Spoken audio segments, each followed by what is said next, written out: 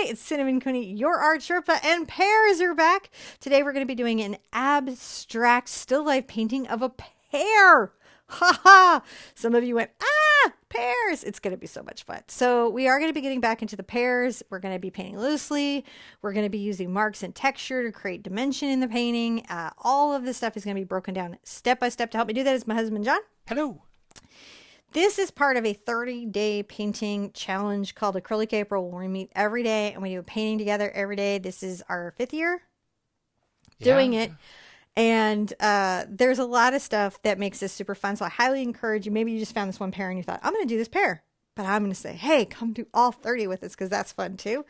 To find out more about that, check the description below. In the description, I hide things like the materials and the brushes and links to the website. They're secretly down there. You open the More button and it takes you to theartsherpa.com, and theartsherpa.com has more resources for you, from the traceable if you don't want to draw the pear. That's just free to download, to the school, to the store, to the books. So everything is over there. The Acrylic April group is over on Facebook. Nothing to do but for you guys to get your paint, your brushes, and come back and meet me at this easel right now, because together we're going to paint this. In today's class, we're going to be starting with an 8x8 surface. This is really nice and easy to paint on. You can size it up and down very easily. We use them all Acrylic April month. I have the colors Dioxazine Purple, Cad Red Medium, Cad Yellow Medium, Lemon Yellow Hansa, Mars Black, Phthalo Blue, and Titanium White.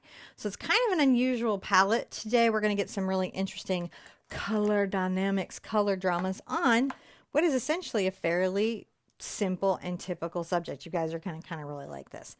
Step one, we're going to sketch this in, and I'm going to start out with purple. I'm going to load a little purple onto a 1/2 inch angle brush. This particular one is a Catalyst Princeton. You could use the other angle that I showed you earlier in the series. Really just an angle is nice to have in your brush bucket, and then you just find your favorite and go with it. I like both of those, so you can't get a wrong choice there. And I'm going to sketch in a pear. Now, if you don't like drawing, which I totally understand, you can absolutely use the traceable. So I'm coming up here and I'm making a little dip down. This is where our stem tends to kind of want to go. Make a nice little upward mark for our stem. Curving down, and then it's going to go out and then curve down again. And then out. This is why pears be super easy. I had them. Don't worry, for those of you who remember the Big Art Quest. It's not a pair of pears. It's just pears. So much less stress. I'm going to bring a little line down for a leaf. Gives it a little gesture and a little extra interest on the pear. And then we're going to know that shadow is going to kind of come out elliptically in this sort of a way. I can even kind of come through the pear to show you what I mean. So we will think about that. But other than that, it's going to be quite strange, unusual, and abstract. I'll erase the little through line with water. You don't have to. It's just a thing that you can do that you don't have to do. Now, this is going to be the focus. We're going to do some fun, interesting other things, but this will be our main focus. We're going to dry this so we can kind of paint in the background. So our background is going to be in blues. I do kind of want to have it be interesting and abstract and dynamic, so I'm not going to be painting like necessarily objects, but implications of objects. I am using a number 18 Raphael Artany brush. It's a hog bristle brush in the shape of a bright, and so any brush that meets that criteria would work here, or just another bright, because you really got to pick brushes that are your preference. I'm going to take a little bit of my Titanium White and my Phthalo Blue, and I'm going to just start working in a very loosely painted background in blue. It's going to have a lot of blue in the background.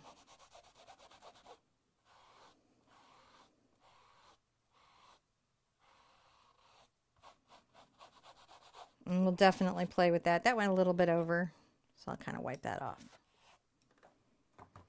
Because I actually am going to do kind of a little pop of color here in those yellow. We're going to play with those yellows a bit. So that'll be fun. But we're just getting this first blue on. We will have more blue later. Just got to layer on.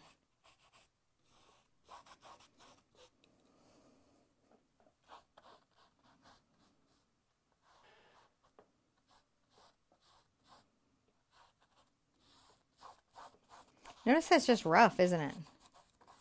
I'm not particularly kind of overwhelmed or worried about it. Just painting it in roughly.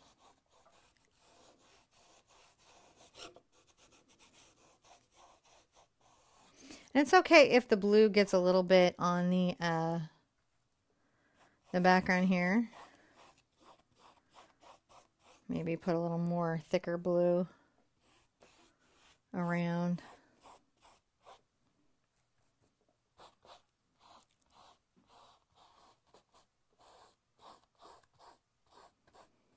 And see, there's just a roughness and an energy and emotion to these brush strokes. We're going to dry everything. Come back, I'm going to show you what you do next. So over here, I can really lighten this because by placing a shadow back this way, I can say this side would have a lighter value. And I'm going to go ahead and add a lot of white to that blue with the same hog brush. I don't want my brush to be wet though, because I want to do some kind of like light dry brushing. I'm going to come right over. It's okay if some of the background is showing through.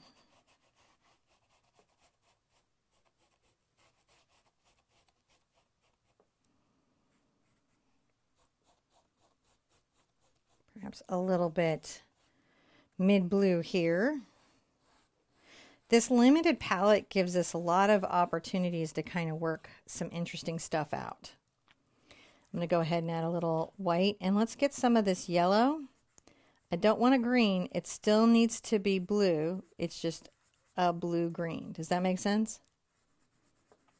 Yeah, it does. That's the ranges that we're playing with. Coming back over.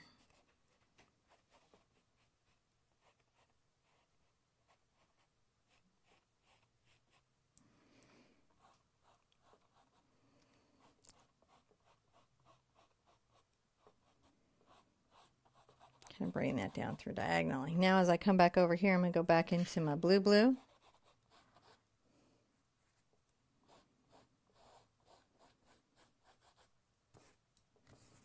Kind of wipe that out of the brush.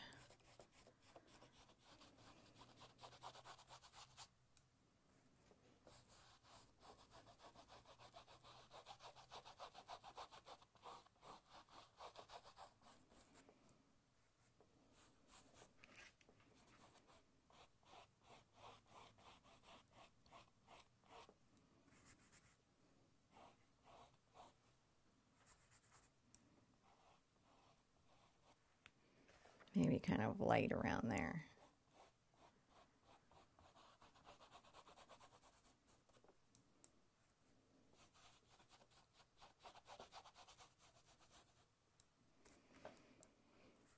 I know I'm being kind of like thoughtful here. I'm adding a little lighter value. Just wanting to make sure that I've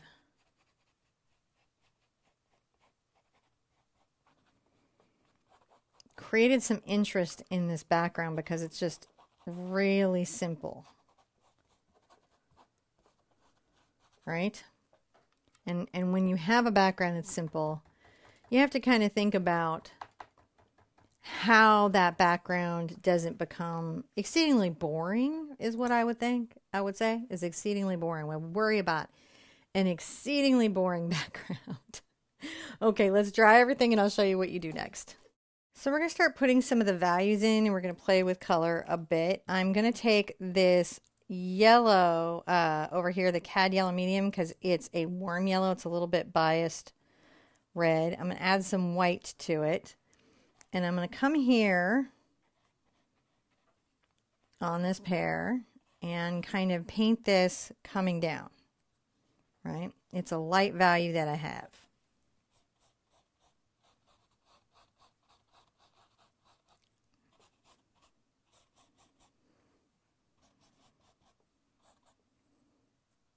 I'm using my 1/2 inch angle because it's going to help me have a nice kind of open stroke, and I'm adding a lot of white right here and maybe again up here. We'll rinse that out. And let's get a little bit of our cad red And I'm going to come here, up along the top of the pear shape. Kind of paint this pure pigment almost, isn't it? Blending it into that right there.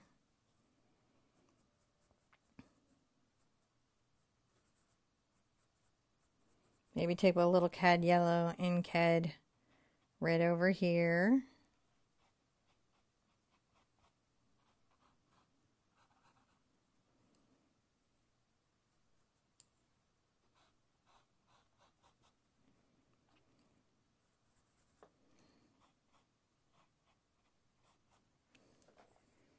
Kind of working those values in. I'm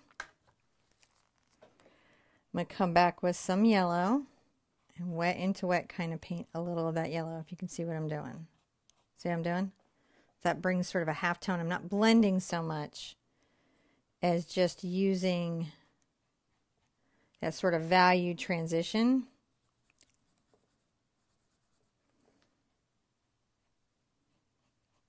To kind of create that from light to dark.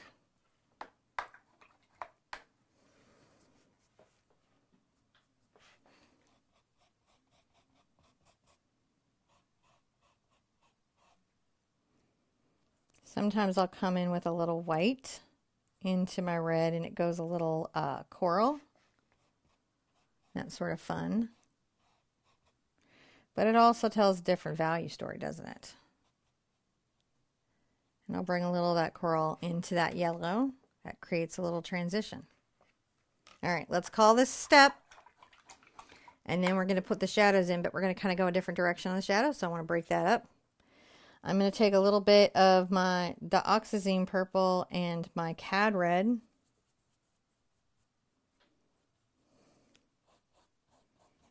And down here at the base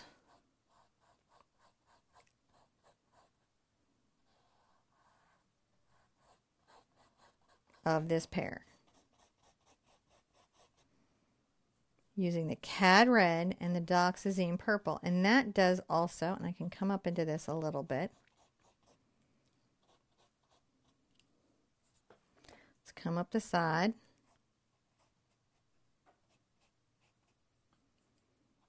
Maybe even up into here. And see, that's just creating sort of a little transition.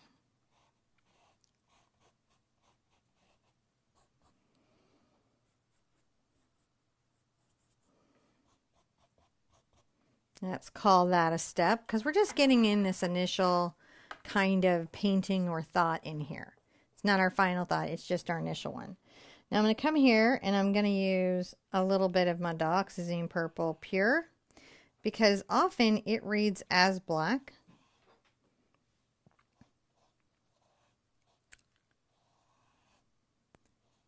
Making that little ellipse back and coming forward.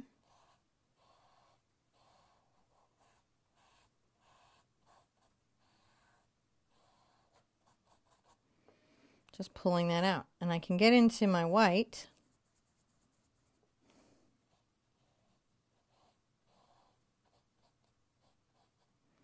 Kind of add some interest to my shadow, can't I?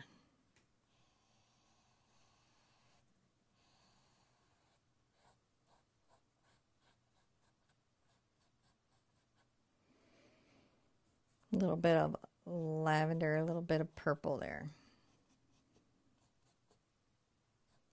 Just blending this lighter value down there and letting it be. It's not super important where it is yet. You ready for what's next? Let's put up another step. We don't got to dry anything. Okay.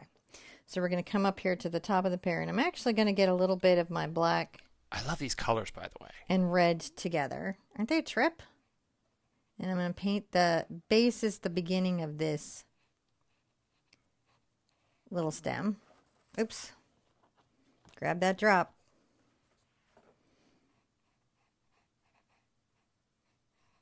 And I'll kind of think about adding some shadow up there. I might grab a little red and come around that little stem area. And back. down the pear. Just a nice little line back there. I'm going to rinse that out. And I'm going to get a little of my white and my lemon yellow.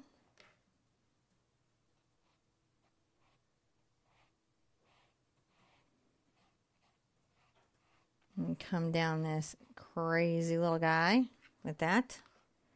That's pretty fun. And I'm going to get just a little bit of my blue over here.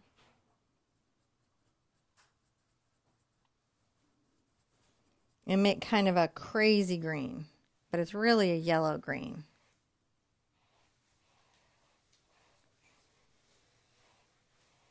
All right, that's where we go. So now we want to keep tweaking this, right, to make this a little more dynamic because we need some more contrast and some more interesting stuff going on for sure.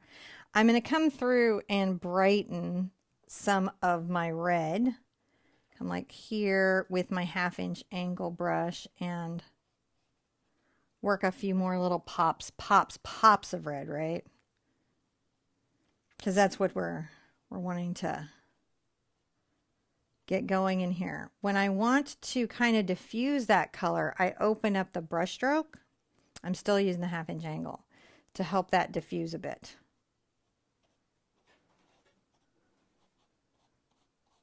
I can always go back into full brush strokes where I want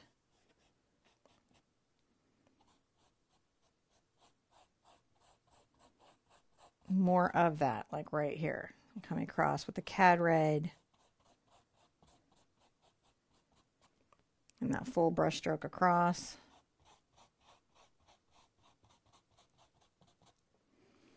I'm liking that quite a lot. I'm going to go ahead and get a little of this lightened red right here.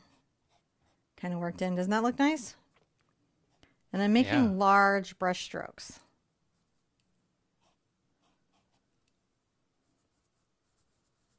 Add a little more yellow as we go.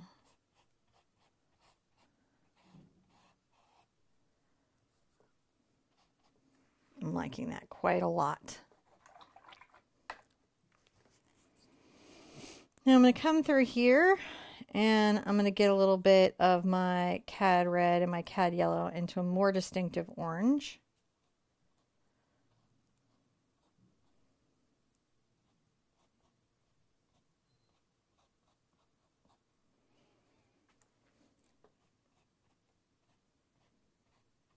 So we're not painting pears the color pears are, right?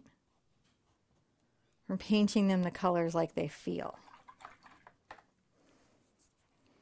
I'm going to go ahead and take a little of this orange over to my yellow and orange it up a bit more.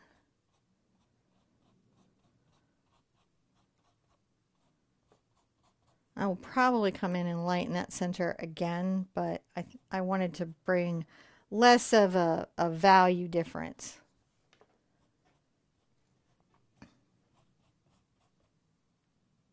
I'm going to take this yellow through here. And I like that very much. Okay, let's call that a step. Definitely call that a step. And we're going to continue to play maybe a little bit with our background. Just to kind of work this in. I'm going to take a little bit of my purple and a little bit of my white and make a pretty light value. And I'm going to come through here in this lower part and lighten this up into a much lighter purple.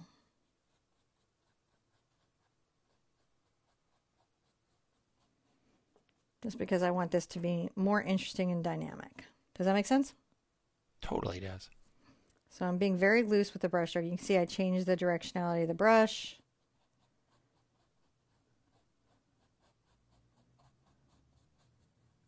Right, getting some of that there. Going. And then I can always, you know, really pull in my dark purple.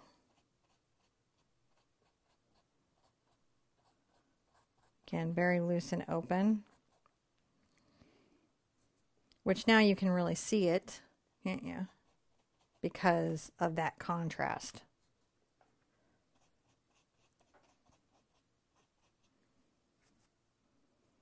Take a little bit of my purple and red.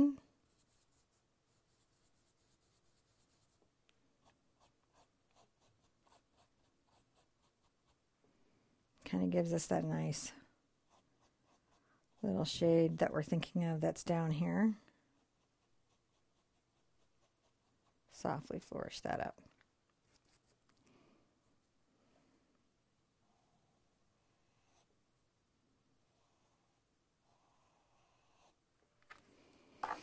Okay, let's call that a step, and then we're going to come back with the next part.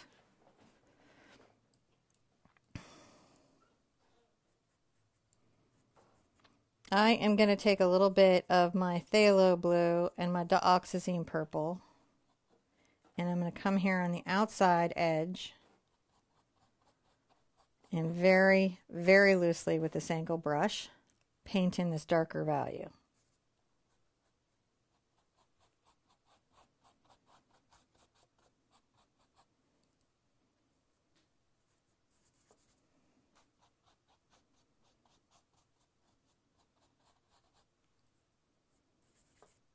Half blue, half phthalo blue, half dioxazine purple.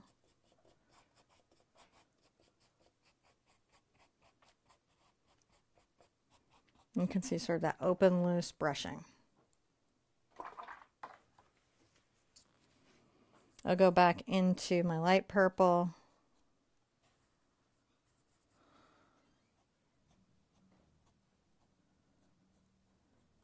Kind of create a blend transition.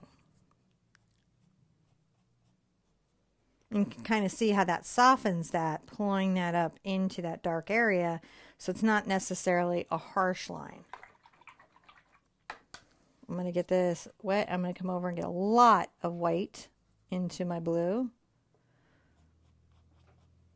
And maybe even in this case, I'm going to get a little bit of yellow into this white. I'm going to just loosely kind of coming in here, paint this very light value. You see that there? Wipe that off.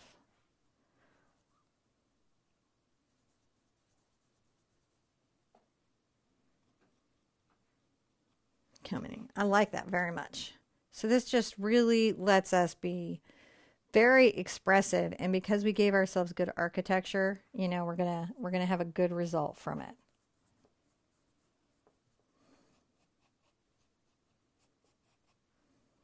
Getting a nice little blue-green going here, and you can bring that down, as you can see, even into the purple, can't you? And that's lovely.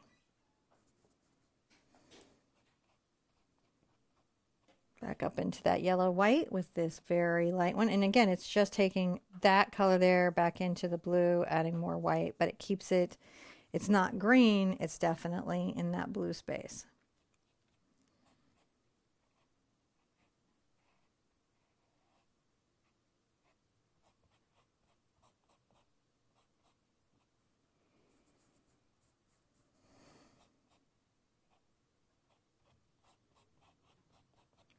And just pulling those out. I really like how that's like fractal almost. It's a fun way to do it. And also this is, you know, this is going to help you see value and see how if you have too hard of a line or too hard of a transition, you know, where you don't want it, like where you want a hard shadow, that's one thing. But if you didn't want a hard shadow, that's very frustrating, and being able to make these little transitional spaces are important. Let's dry everything, and I'm going to show you what you do next. So I want to add some interesting pops and value here in here, and I'll start out with my yellow, just my Pear CAD yellow, and I'm going to do that loose open brushing that we've been doing, right? Pop, pop, pop, pop. Pretty exciting right there. It's nice.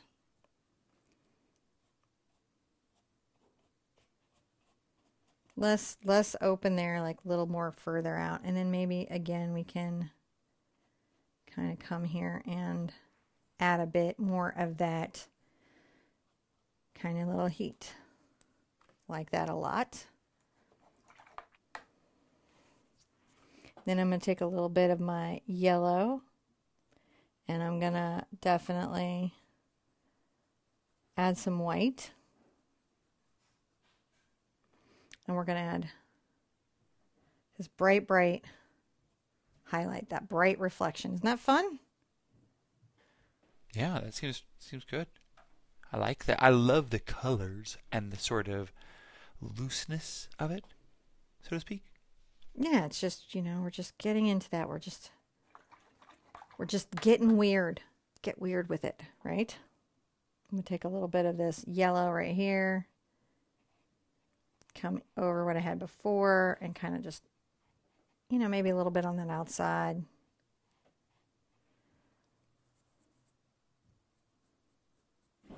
Take a little of this yellow, a smidge of this blue. Again, it's a green, but it's a very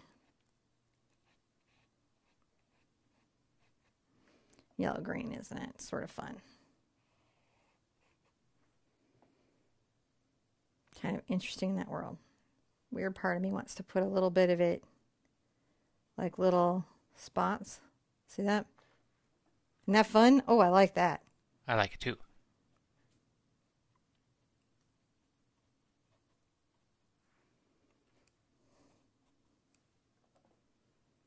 Super nice.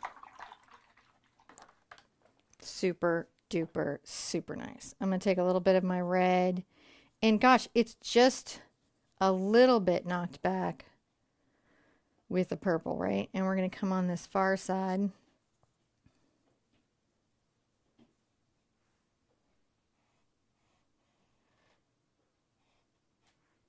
Maybe a nice line down there. I'm going to talk a little bit about perhaps this side having a stronger shadow. This is the fun kind of shadow work. That's just lovely. And so that creates a bit of a valuescape, doesn't it?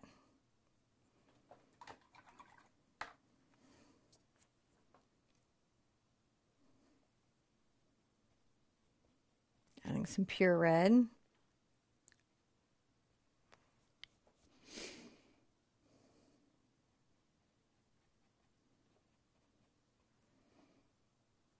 And I do like a little bit of that white and red, so I don't want that to go away. But maybe just a little more.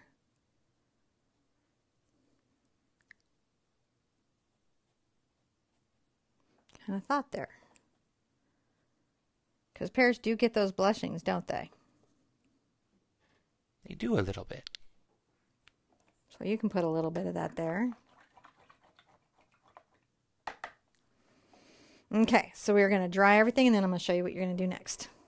So in this step, I want to add some unexpected interest. I've really dried everything. I am going to get down into a very small brush. You just want a brush that you have a lot of control over, because we're going to make a bit of a check here, and we're going to do a little bit of patterning here, and then we may do some line work out here. So the first thing that I'm going to do is I'm going to take this. This is a 1/4 inch angle. You could just use a small bright. If I had a bright this small on hand right now, I would do this. And I'm going to come here and make a square.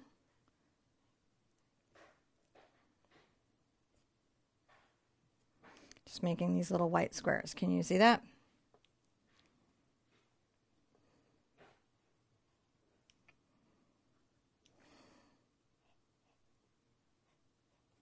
Coming along again, little white squares.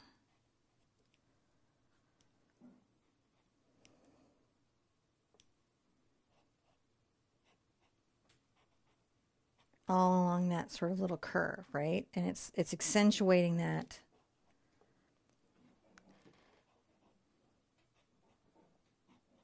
space a bit, I think. I like that very, very, very, very much. And that pattern's interesting. I can come in with a little bit of black.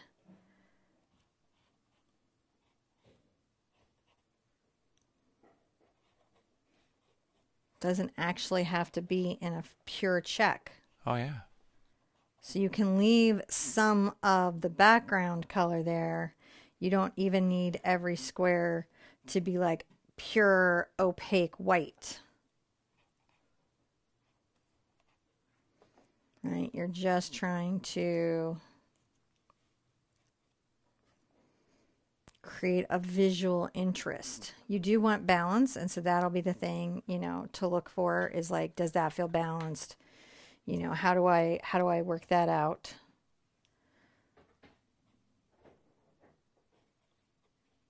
I might have to come out a little bit like that to kind of diffuse that check. You can see what we're doing there. It's a little bit interesting, isn't it? A little bit unexpected. I'm going to go ahead and tip a little bit of white here, and I'm going to just a little bit on the stem.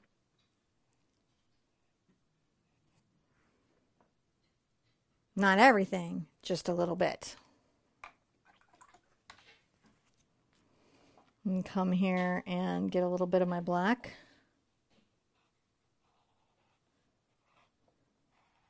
Work out the outside of that leaf.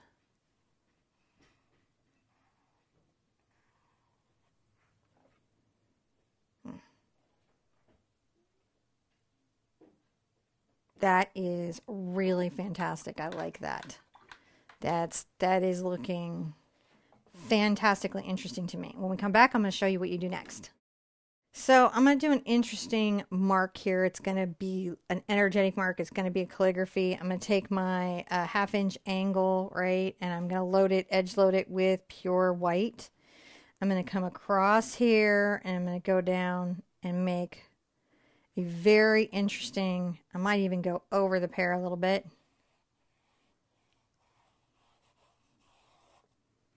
Kind of adding some energy to that. Now, I feel like some of this didn't mark heavily enough, so you can come back if you need to, if you absolutely need to improve a mark.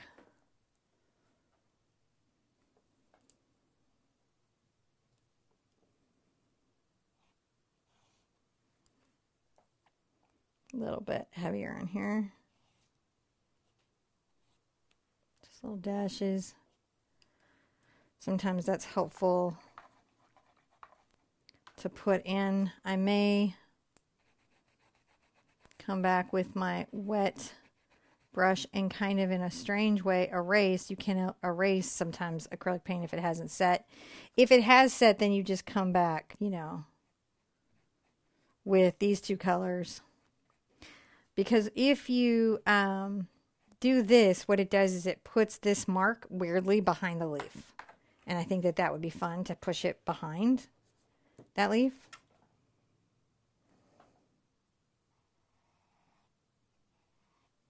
See how I did there? And now it's kind of like a mark behind. Yeah. I'm going to dry everything, and then I'm going to add a little touch of something. So this is almost where I want it to be, but it doesn't quite have enough contrast between that background and the mark line. So I'm going to put out my fluid white paint just so I have a better one.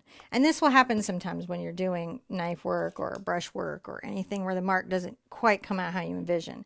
I'm going to take a number 10 Raphael Textura and I'm going to load it with this. And I'm going to come back my brush on the back handle so that I can strengthen that line somewhat in a few places. See what I mean? And by coming back, it lets me not be too rigid and everything with what I have kind of going on.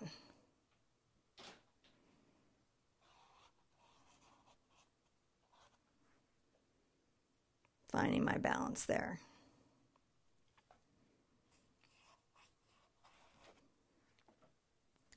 Sometimes we can use these types of marks to imply a little bit more, I don't know, what would I think of it as? I'm going to come back with my angle here. We imply a world of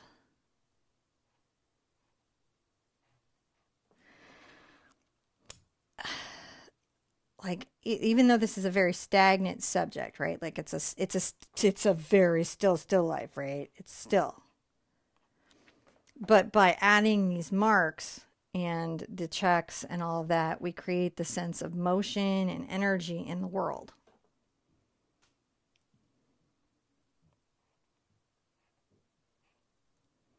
I'm coming on a counterbalance here. And you can see that's quite a powerful transition to make. So there's this implied line within the check that's happening.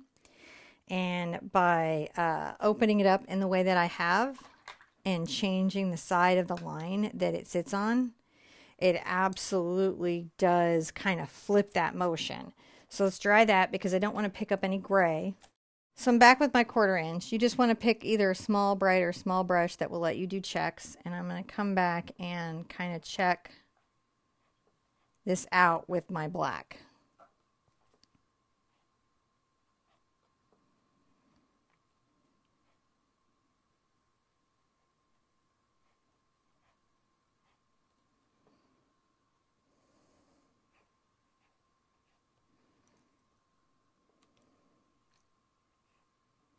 An alternate choice I could have made was piano keys. Oh, yeah, that could have been cool. Yeah. So these things, they're not just, limited to what we're doing here. You can think like, you can be like, oh no, it'd be nice as musical notes. Add some white here now.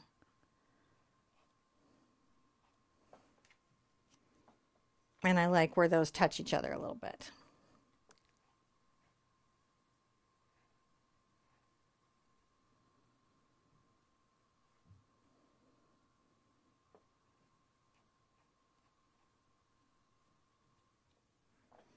Then kind of come back in and balance that up, balance that out, which I do very, very much like.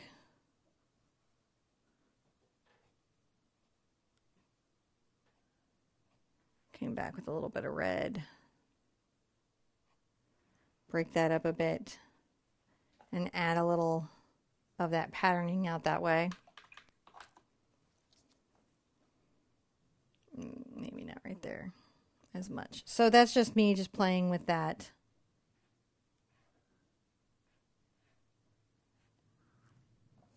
That idea of that and how that breaks out. And I think I like that very much. So I'm going to say that, again, because I could go and go and go and go. And then where we stop, nobody knows. Yeah.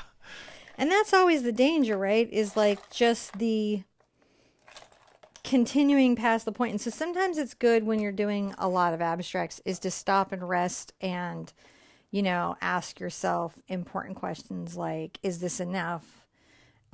Do I have what I need? And is there any place that bothers my eye, bothers my sense of balance and self? And as long as you're good, then you can go do what I'm doing, which is give it a signature.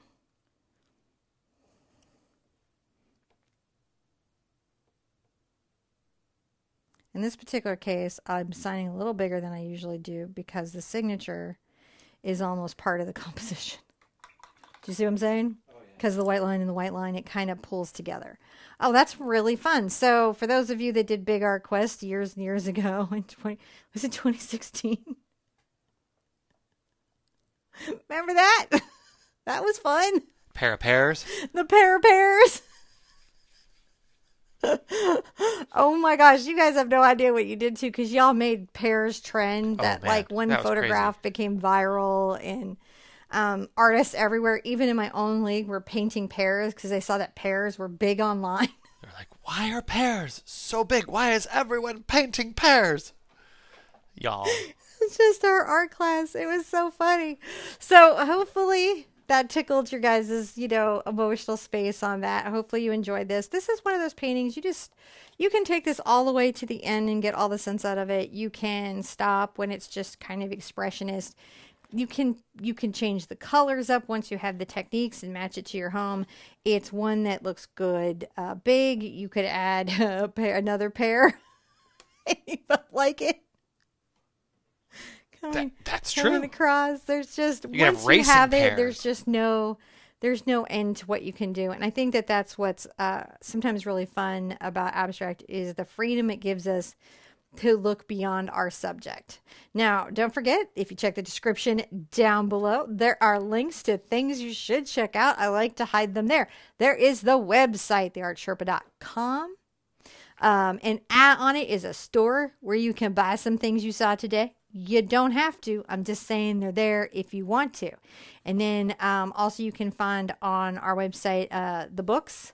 So if you're like, not only this book, but previous year's books, as we've just learned. So many Acrylic April books for snow books and then too many books. And so that's going to be really fun for all of us, and that resource may help you. Like if this is a hard concept and stuff, sometimes those extra things, those extra prompts in text, that extra information in text, the steps broken down that way, they can make a big difference. If the internet is chaotic for you and you want to do these very sequential and you want to have it be really academic, there's also a school option this year, which is really cool and fun and super cool. You don't have to do that. It's all free here on YouTube, but sometimes search is a pain. And so, it's hard to find the playlist again or what. I get it. We're not all technologically friendly. Sometimes I don't feel technology is friendly at all. And then of course, don't forget there's an Acrylic April group. And they will be there to support you and encourage you, and everyone will be going through it with you, so they'll know how you feel. All the people that go through. We have about 10,000 people and up that do it a year, so that's a lot of encouragement. Yeah. And then also remember, I want to say this. I should have said it a lot more during this daily painting, but remember my daily painting, but your life may not match, and it's okay to have life come up and make you take a break. Not a big deal. It happens, right? So daily painting as best as you can. All right, guys, be good to yourselves, be good to each other. I want to see you at an easel really soon. Bye-bye.